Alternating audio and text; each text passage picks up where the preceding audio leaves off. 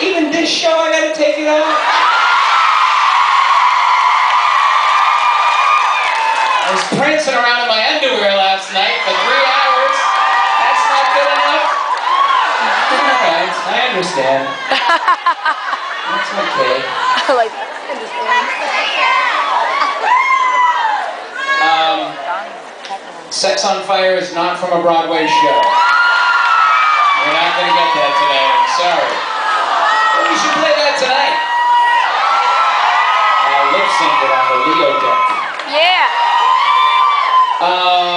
So, here I am, it's on. I'm a theater guy, gonna get a scholarship to some college and just theater. Theater. So I'm playing basketball after school at a public school in Boston, and somebody calls and says, "You know any white kids that can sing and dance?" So I happen to be the only white kid that could sing and dance in Jamaica Plain, apparently. And they said, "Call this lady." I was like, he was like, "She's from Dorchester." I was like,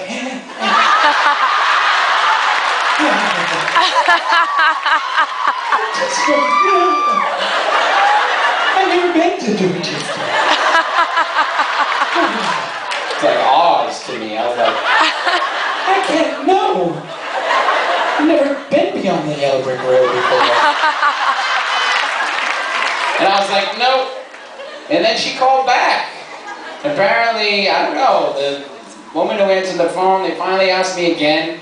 And the clincher, I think, with all of us, the great qualifier for meeting Maurice Starr was that he started New Edition. You know,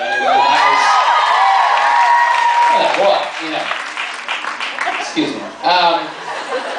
So I said, yeah, sure. And they came to Mary Alford, God love her, M. Lou.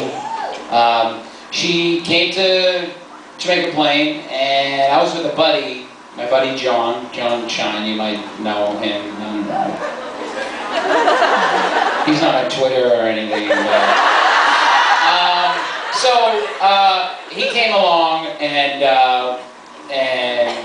we met, and then we went over to Maurice's house, which we all the new kids have this story about first meeting Maurice and going up to the attic floor of a 3-floor, like, burned out brick building in Roxbury.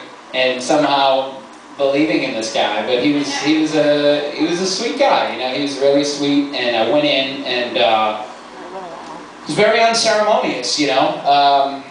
It was like an orange shag rug. It's probably still there today. I remember that. And but he said, "Well, sing a song." And so you sing what you know. So I picked a Nat King Cole song. I didn't think Cool It Now or Candy Girl was the right way to go. I went with my strength. So, this is the one song, not Sex on Fire, but that is not a Broadway song, but this is the turning point. This is when it all went awry, ladies and gentlemen. When I sang this song, for me the shit hit the fan and my Broadway career was trash. From now on, I was stuck in this band for the rest of my life. Yeah!